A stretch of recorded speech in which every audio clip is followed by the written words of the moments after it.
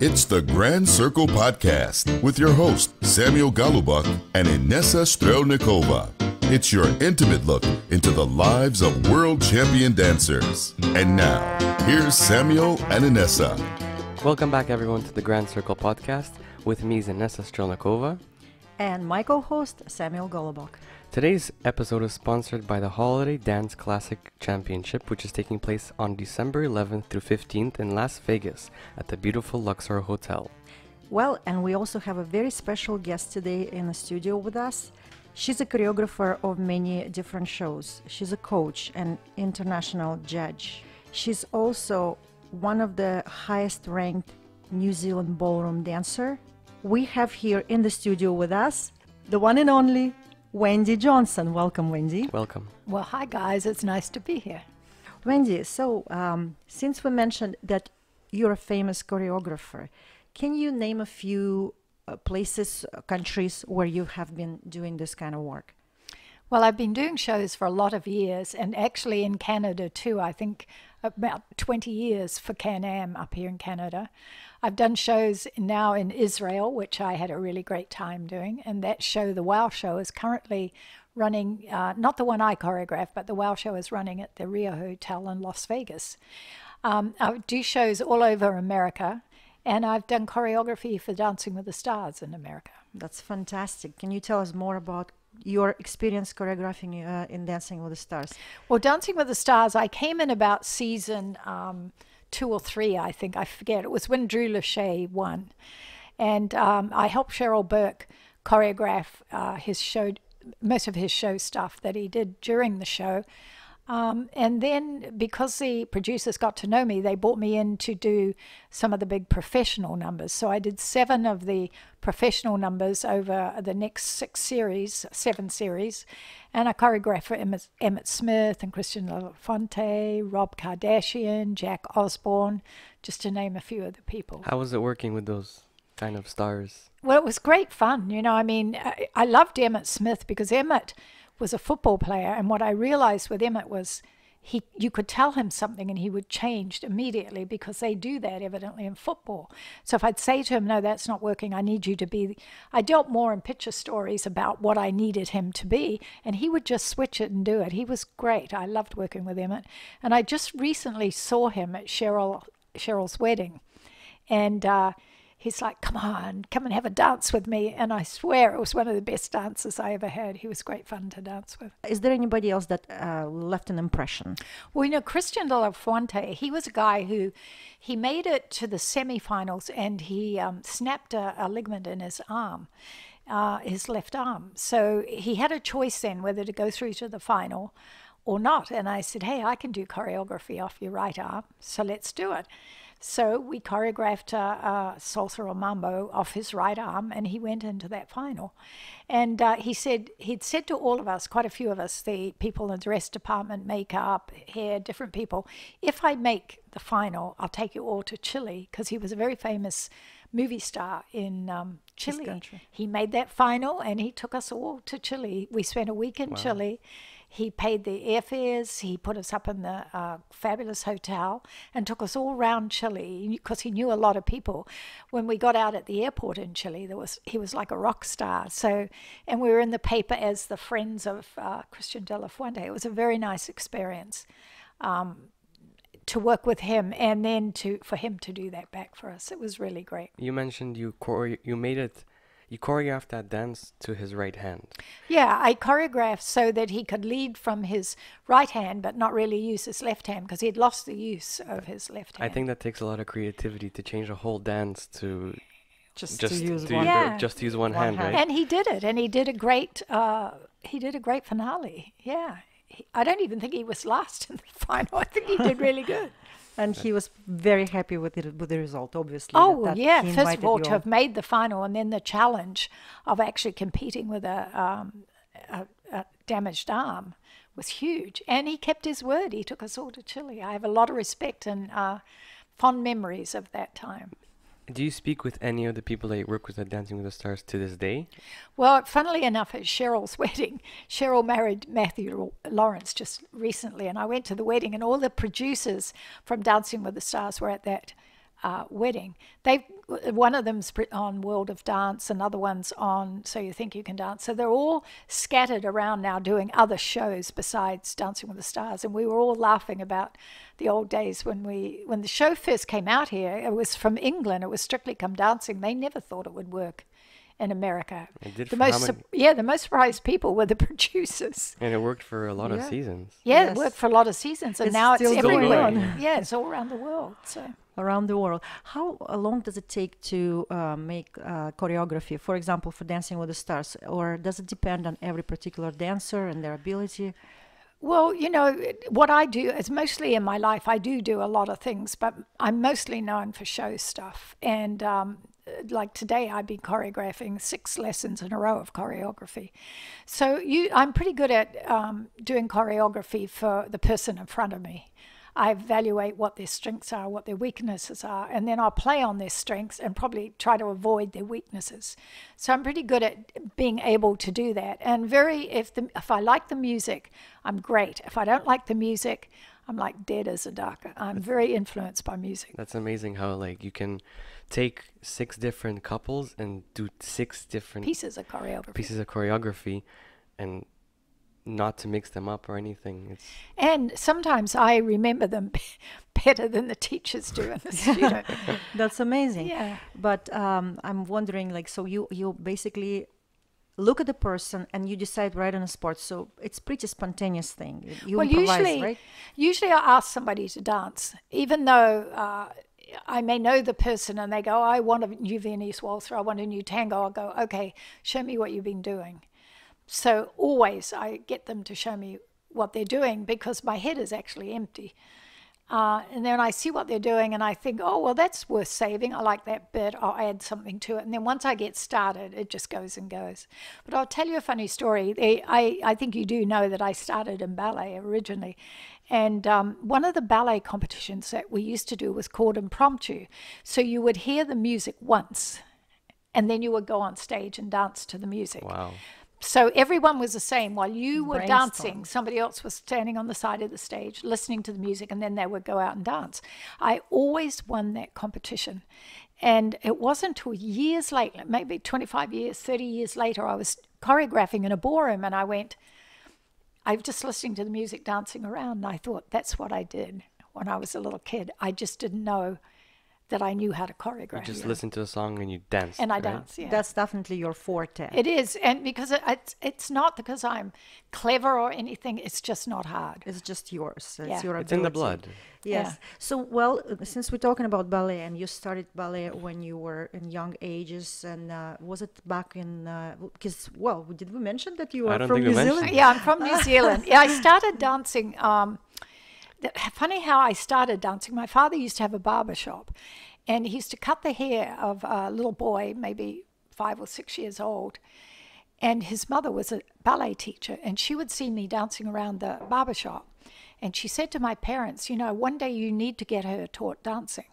And my parents were not interested in dancing, and they were like, oh, whatever, you know. And then when I was about 9, I was very small and very sort of muscly and not soft around like the other little girls. And they were like, well, maybe if we put her to ballet, she'll become more like soft and round like little girls, you know. Little did they know that my physique actually was much better trained to be an athlete or a dancer. You know, I just didn't look the same as everyone else, and I was quite small. So they remembered that dance teacher. So they put me to ballet quite late, really, about 9. And I did really well in ballet. I won everything I could win in New Zealand. Now, it was at the point where did I go to the New Zealand Ballet Company or go to the Borovansky, which was the Australian Ballet Company at the time. But I was only about 16, and that was quite young to make a choice like that. Anyway, my mom, about 17, decided to send me to ballroom dance class because in the studio, ballet was in the back studio and ballroom was in the front studio. So I was a little ballerina. I did not want to go to learn this ballroom dancing. Mm-hmm. Anyway, so off I go. And then I discover how easy it is compared to ballet. And some of the more advanced dancers in that class took me and go, oh, well, they'll teach me a cha-cha and they teach me this and that. And they go, you know what we can do? a competition with you where it was more advanced, not a teacher really, more advanced amateur with a beginner. And I won everything. It was easy. Compared to ballet, for me, it was really easy. Do you think your experience in ballet helped you progress faster in ballroom and Latin? Oh, sure. Any kind of dance training is going to help you with other dance training. You, first of all, know the discipline, and you know music. And, of course, you have to learn different techniques. And I mean, I think in 2 or 3 years I was a champion in my country in ballroom and Latin. But again, it was not that hard. It's never been that hard for me to dance.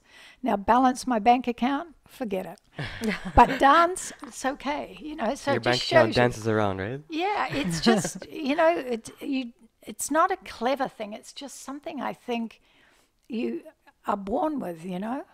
And so I've danced all my life. You know, I wanted to be a florist, and my mother said there's no money in flowers. You have to work in a bank, which was stupid since I can't balance my bank account. And then eventually I went to England for better training and worked in an office. And I used to have great dresses that my mother made. And then to go to England, the dresses were too expensive, so I had to learn how to make them myself. Well, every dress I wore, I would sell immediately that I wore it. So then I had about 6 people wanting dresses, and I was like, well, that's enough to start making dresses. So I made costumes in England to support myself. And ballroom and Latin. And then I stopped working in an office, and to tell you the truth, I've never worked for anyone pretty much since then, with whatever I've done, you know. So you were 6th at British Open in 1973 with Philip Nicholas. No, not with Philip Nicholas. Well, yes, with Philip Nicholas and his partner. And I had a first husband. Right.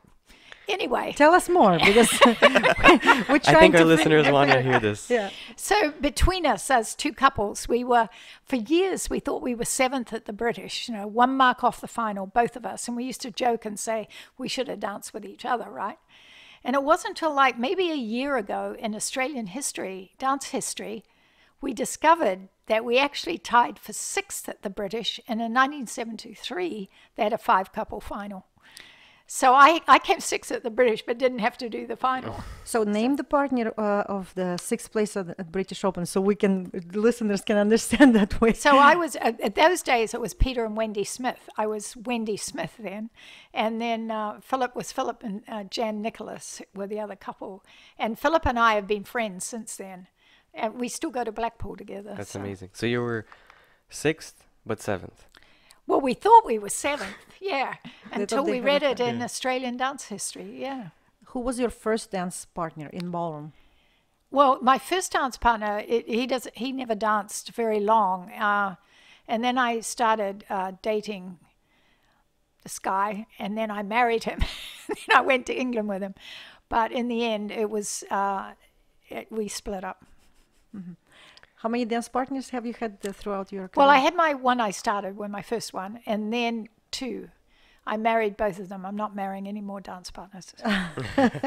Is that a bad idea to marry your dance partner, or a good idea, or Well, it depends? I think, you know, it's like anything. But I think there are a lot of dance couples that get married that probably shouldn't have been married. Do you think having a relationship in a couple, like dancing, is better? Or?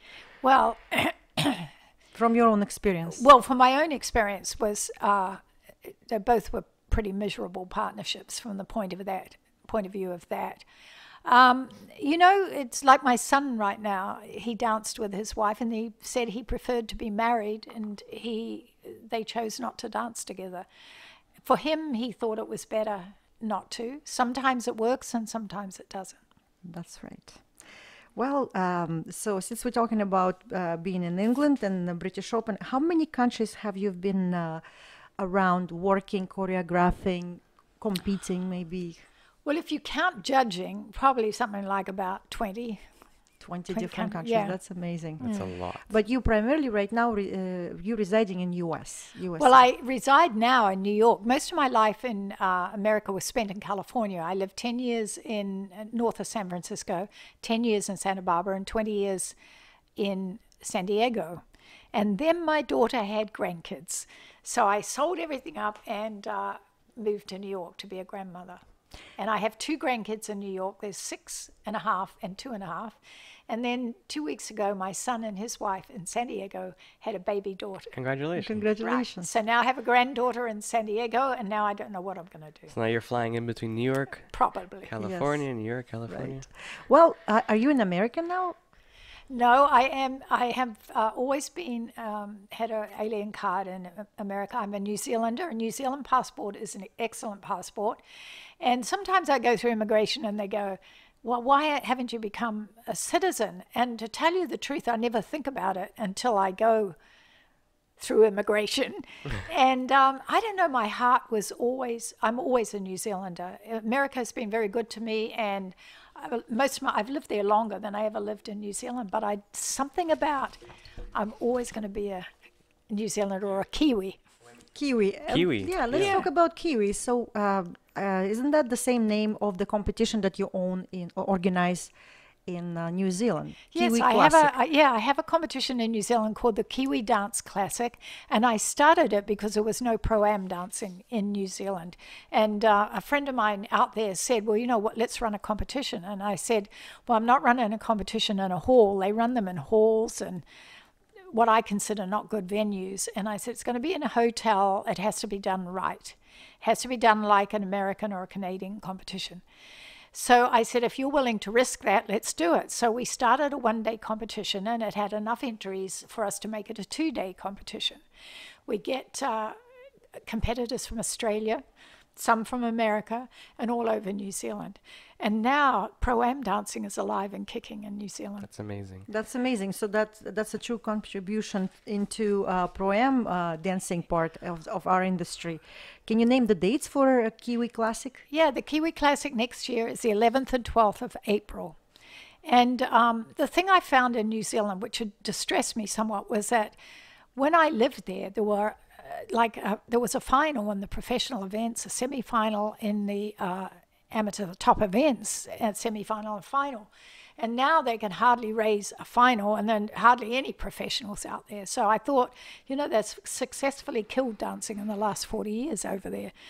But the thing that makes dancing the world go round, is particularly in America, and now it's happening in Russia and Italy and all over the world, was pro-am dancing, which I saw when I came to America. It's also big in Canada, which allowed people to stay in the dance business. Instead of them having a day job in an office and then just dancing for fun at night, they could actually stay in the industry. And I said to the people out there, I said, for some reason they asked me to have a meeting with everybody, and which I did with the professionals, and they were asking about my life in America, and pro-am won't work out here. So I said to them, who's here has got a student who would like to dance with them in a competition? They all put their hand up. And I got up to something like 10 students that wanted to dance with them in a competition. And they said, "Oh, well, that's just a novelty thing." I go, "No, that's not a novelty thing. It's business." And I said, "So you guys discriminate out here. If you have a partner, you can go in a dance competition. But if you don't, you can't." And they all looked at me and they went, "Well, it's not really discrimination." I said, "Yes, it is. Yes, it is. Yes, it is. And if you guys should give your students the opportunity to dance if they want." Right. So first of all, they did, but they wouldn't charge their students. So then I was like, okay, so when you go to your lawyer, he gives it to you for free. And they were like, "Well, no." And I go, "Well, why are you giving your knowledge away for free?" And so in the end, they finally started to charge for their time, which was how it should be. And then they would only dance like twice. And I go, "Listen, if you put the hair and makeup on, a dress on, they're going to dance more than twice." And sure enough, of course they danced more. I said, "You guys, if they want to buy a Rolls Royce, you're going to go and sell them a Honda." And they go, "Well," and I go, "Yes, you are, because you're making the choice for them. You're not really giving them the opportunity to make a choice for themselves." I wanted to go back to the name of Kiwi Classic. Where does the word Kiwi come from? Because I don't think our listeners know the history of the word Kiwi in New Zealand. Well, first of all, anyone from New Zealand is called a Kiwi because our native bird is a Kiwi bird, which is a flightless bird. And some of you might have seen it on the Kiwi, shoe polish. It's a little bird that's only in New Zealand, only comes out at night, and very rarely do you see it. So everyone thinks it's because of the kiwi fruit, but the kiwi fruit actually was called a Chinese gooseberry. And when they found they had a market in America, particularly in America or over the world, they had Chinese gooseberry didn't sound like a good name. So they named the fruit kiwi fruit. So all of you who eat kiwi fruit today, when I was a kid, it was called a Chinese gooseberry. That's interesting. That's interesting, and I'm glad, Sam, you asked this kind of question. Can I go back, Wendy, and talk about you choreographing, coaching? So we understand you coach champions, you coach people from shows such as Dancing with the Stars, you choreograph for competitions. I've seen your work in Canada and in US, and it's very impressive. You're a very inspirational choreographer. Now, the question is, do you actually work with beginners at all? And if you do you find joy in teaching someone who is just started, like maybe not a long time ago? Well, you know, if you bring me a beginner and you ask me to choreograph a little routine for them, for sure I would choreograph it within the limits of what they're capable of doing. It's a funny question that you would ask this, because when I first came to this country, I learned a first lesson. And the first lesson was how a box step worked in 5 dances, how swing was 2 triple steps and a rock step, how cha-cha was a rock step and a triple step, a rock step and a triple step. So I actually like teaching that very first beginner lesson and showing somebody that they can do 5 dances in half an hour. And how they are related through the basic elements. Yeah. Well, because everything works from the basis, right? Right. I do like that lesson because I like seeing the excitement of the people to find out that they actually can dance. They can move to the music. It's the middle ground teaching that I find less interesting, because I've never been a coach that you have a lesson off me every week. I like to come in and choreograph routines, or come in and have a look at your dancing. Overall, and say, well, this is what I see, and then come back later and go see where you're going with it. But I've never been a person to have the same person have a lesson off me every single week. I think some people like doing that. It's not my thing. When you coach, how truthful are you to the couple? I'm pretty truthful. I mean, I'm not going to say to you, you'll never dance, you know, because everyone can dance to some degree. Right. But I'm pretty harsh, I guess, as a coach, because I feel, I'll tell you why I'm like this. When I was in England, I had lessons of people who worked on my feather 3-step for 3 years. It was bad when I went there. It was bad while I was there, and it's probably bad today. But what I realized was my feather 3-step and foxtrot was only one dance of 10 that I was doing every week at a competition. And I was like, nobody coached me for what I was actually doing. So when I became a coach, I was like, I'm going to give you as much information in the shortest possible time I can, so that you can think. If I think that I've taught you to think about what you're doing and go away and try something, I feel like I've accomplished something. So I'll never keep you like on one step forever. So you always look at the big picture. I look at the big picture with everything I do. Even if I did a show, it's like I splash it, like a painting. I splash the paint on, and then I take a look at it, and then I go back and refine it.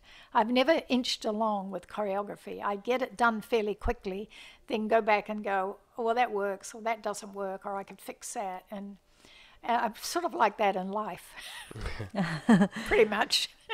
Well, so we see that you do enjoy this kind of process, but do you enjoy judging? Because we see you judging all over the United States and Canada and outside of North America. Well, you know, I do quite enjoy judging. Sometimes judging is easy and sometimes judging is not. Sometimes I come off a competition and I'm like, oh, you know, I didn't feel like I had enough time. I'm not sure I did as good as I could do, but I do go out every single, even with Pro-Am, from the beginners to the end, and judge everything that's put in front of me.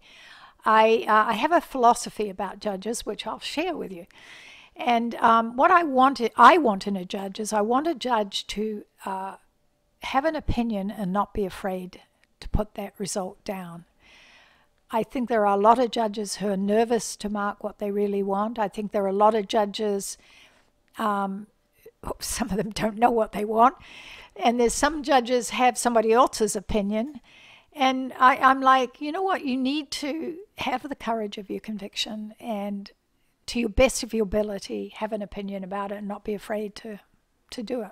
And I think I judge because I feel that a person dancing on the floor is owed that respect from a judge. I think Wendy just defined the criteria of a good judge. Yeah. A genuine one. Yeah, I mean, that's what Sincere. you should, a sincere judge, that's what you should aspire to. I don't care if you have coaching off me or don't have coaching off me.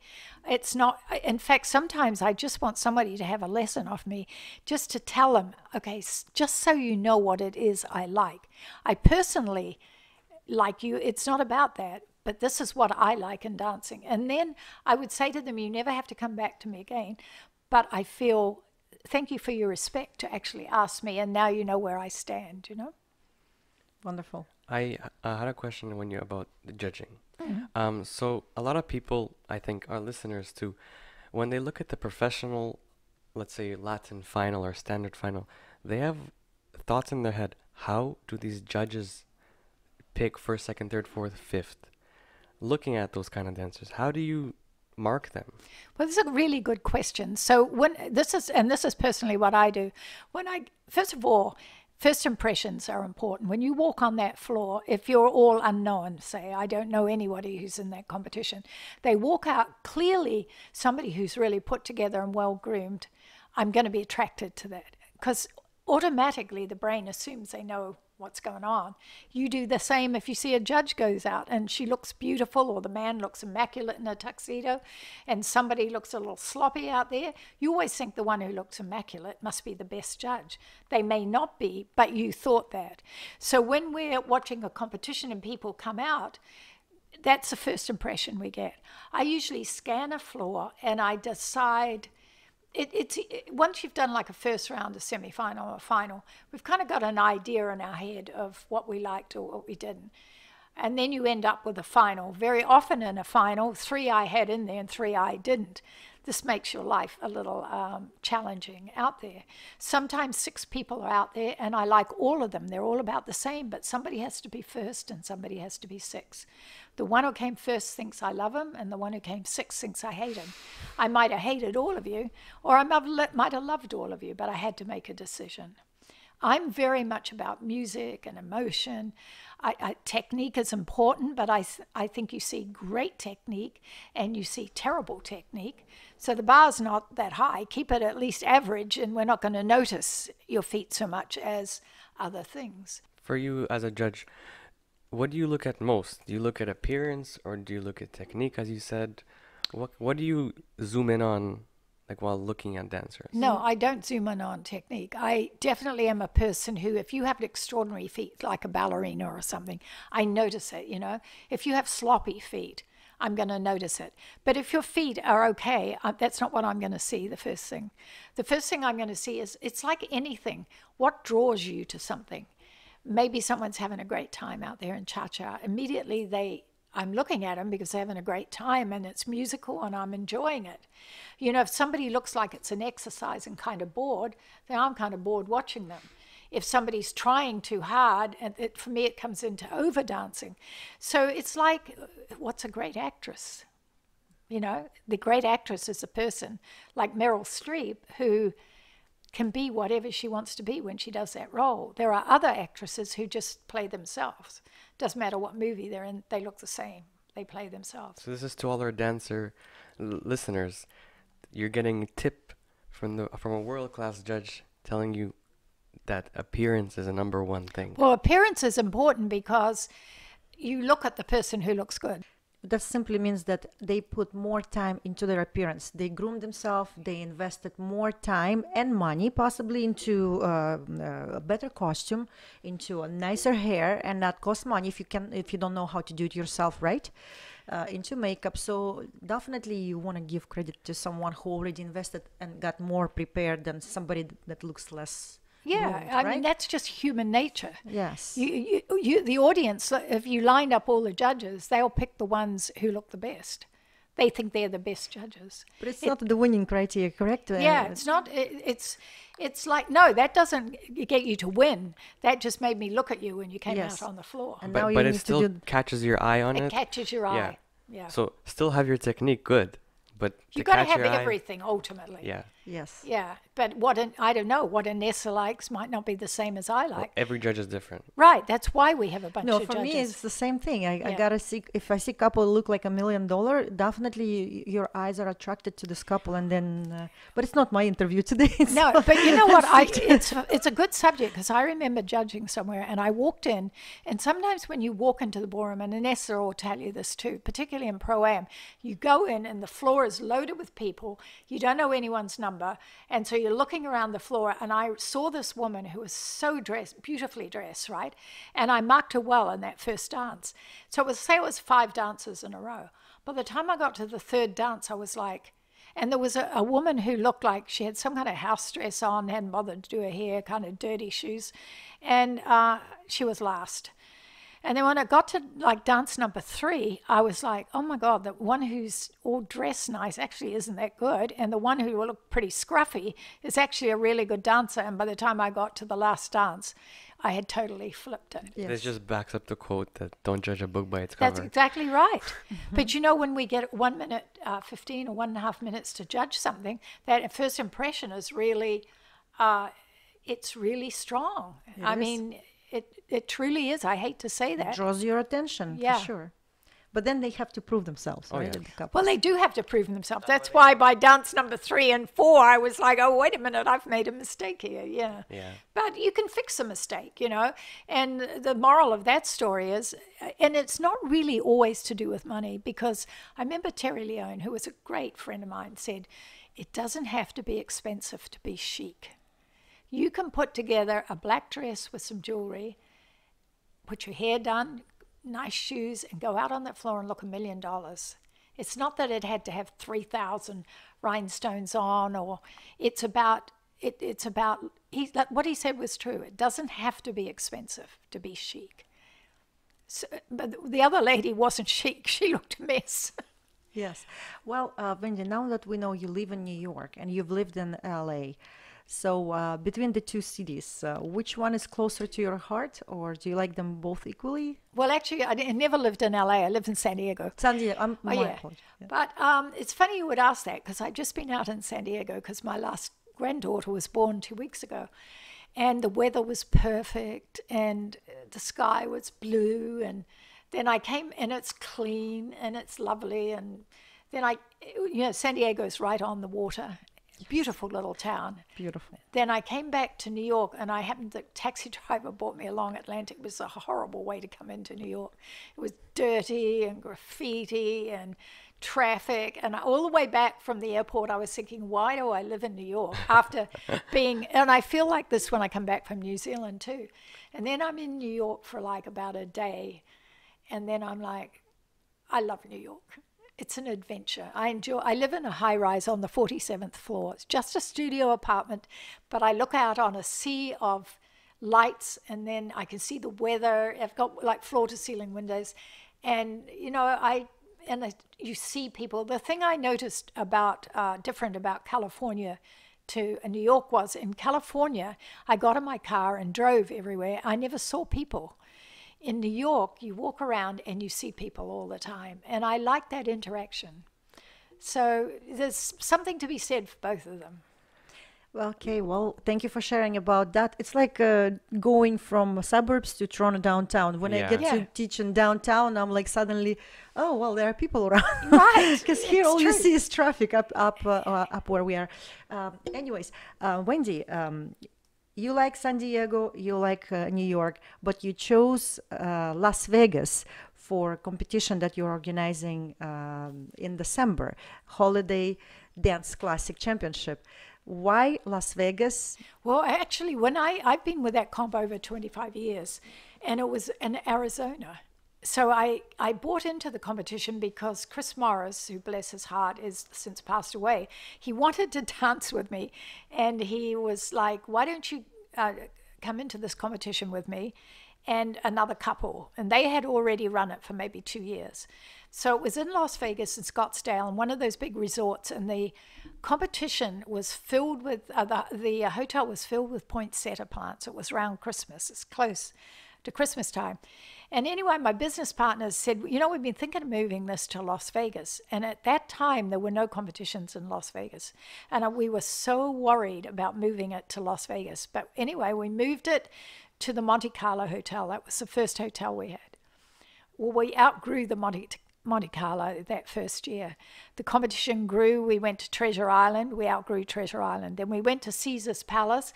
But Caesar's Palace is really too big for a competition. It's too far to walk from the hotel rooms to the ballroom. Then we moved, for the first 2 years, the Venetian was open. Again, that was a great hotel, but too far to walk from the hotel rooms to the ballroom. Then we went to the Luxor. We were there for quite a few years. We tried Paris 1 year, back to the Luxor, and then we went to the Tropicana because they completely renovated that hotel.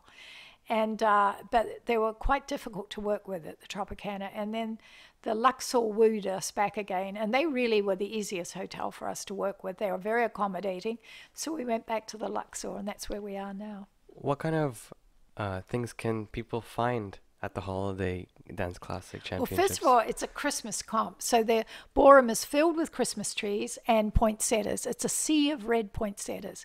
Because I never forgot that first time I saw it in Arizona. And so I always stayed true to those Christmas flowers. We have a day where it's Christmas sweaters. So we all wear sweaters. All the judges wear Christmas sweaters, and if they didn't bring them, I bought some for them to get into. We always had a show on the Sunday night. Our shows were legendary at Holiday Dance Classic. Unfortunately, a couple of years ago, the NDCA, in their infinite wisdom, decided to not allow couples to dance in our shows, not even if you were teaching Pro-Am, which was very, very disappointing, because I had actually had those shows with everybody being in them. Anybody who wanted to be in them got paid exactly the same. If you were in the back row of the chorus or you were the champion, you got the same money. So, but it gave the chance for people who wouldn't get shows to actually dance in shows. So now they won't allow us to do it. I was like, okay, so what am I going to do now? I've still got to do a show. So now I make all my judges dance. So any judge who comes to a Holiday Classic has to bring their dance shoes and participate in some manner. Do you choreograph those dances? You know what I do is, like the Australians, I chose, I still call Australia home, or Waltzing Matilda, and I make them, I put the Australians together. And then I had the New Zealand judges. There were 2 last year. So the haka is a very famous dance that the All Blacks do before their rugby games. So I put the haka on the big black back screen, and then I told my 2 New Zealanders, you need to do a dance and make it part haka. So they did. They did a dance called La Bomba, and then went into a haka. So that tied it in with what was going on the back screen. And then the 3 guys from England, there were 3 English judges, I made them dance to They'll Always Be in England. So I try to, it's always comedy. You know, I have a few serious numbers, like Hannah Carton Dance with Victor, Eugene Dance with Maria, Marat Dance with Alina, and then the rest of it I really sort of make comedy and make fun. And the judges have fun, actually, and the audience loves it. So that just shows the variety of world-class judges at your competition, right? Well, this year, somebody was just asking me about my judges. It's not been confirmed, but I have a judge from Finland, Germany, 1 from New Zealand, 2 from Australia, and all over the United States and Canada. Very international. It is. I have the most international panel out of any comp in America. Yeah. That's amazing. That's amazing. So let's remind the dates of your competition to our listeners. So this competition is going to be from December 11th through the 15th in Las Vegas at the beautiful Luxor Hotel. And I have one other thing I always have been known for. On the last night after the show, we have the best party out of anyone. We have it in the club. We have food. We have a DJ. Everybody dances with everybody. It's like a great ending to the competition. So if someone wants to join into this competition, where would they find information? Can you name the website address, please, Wendy? Yeah, it's called holidaydanceclassic.com. And you can go on there and you can see the schedule and the events. And if you have any questions, you can write to us and we'll try and answer them. Awesome. That's amazing. That's a good thing for our listeners. It's a good thing for our listeners to know. Yeah, there's just one thing. If you're going to be a spectator, try to order your tickets prior to the event. One of the problems we've incurred in Las Vegas is the unions. The unions interfere with a lot of our comp. We can't even have video anymore at our competition because of the unions. So spectator tickets really need to be purchased in advance. So it's just a thing you see with your eyes now. Huh? It's just a thing you watch now. Something for a change to memorize and keep the memory there. It's like going to a concert and not allowing to film it, right? So you have to go there and watch well, it. you can film it now. People with their iPhones or phones, or they can film the competition. It was just that we had a videographer, and the unions decided he was commercial TV. And even though we said to him, no, he's not commercial TV, he's just videoing people for at the competitions. Yeah, he did have a place where he was interviewing people, and then he would just put it up on our websites and things. Well, they wouldn't have it, and it was something like $30,000 for me to have people following the video people, and that was just cost prohibitive. So I don't know if it's good or bad for you, but you can film your own dancing or have your friends film it or whatever. We're going to for sure have some videos on our Facebook page of Holiday Classic. Yes. Some professional and some showcases. of the Wendy's choreographies that are known, for sure. So maybe we'll go back to Dancing with the Stars. Maybe we'll show some of that choreography. Well, if you look on my website, wendyjohnsondance.com, which is a terrible website because it hasn't been updated in about 15 years, but on there are some of the numbers that I did for Dancing with the Stars, with the professionals, one to Santana. I'm not sure if the one I did the Dick Clark tribute too. I'm not sure if that's on there, but well, we'll make sure that we share those videos on our podcast, and then our listeners can follow us through different platforms. Sam would name those platforms once again for everyone. So we are on Apple Podcasts, Spotify, Google Play Music, and also Podbean. You can follow our social media on Facebook and Instagram. Our username is @GrandCirclePodcast. And once again, we had in our studio today as a guest, famous and the one and only Wendy Johnson. Thank you so much for coming, Wendy. We'd like to thank you for being here with us. Thank you for such insightful interview. It's been wonderful to have you here. Well, thank you so much. It was fun. Just to remind everyone that our sponsor for this episode is Holiday Dance Classic Championships, which is taking place on December 11th through 15th in Las Vegas at the beautiful Luxor Hotel. You can visit their website at holidaydanceclassic.com. Thank you, everyone, and till next time. Bye now. Bye-bye. Bye-bye.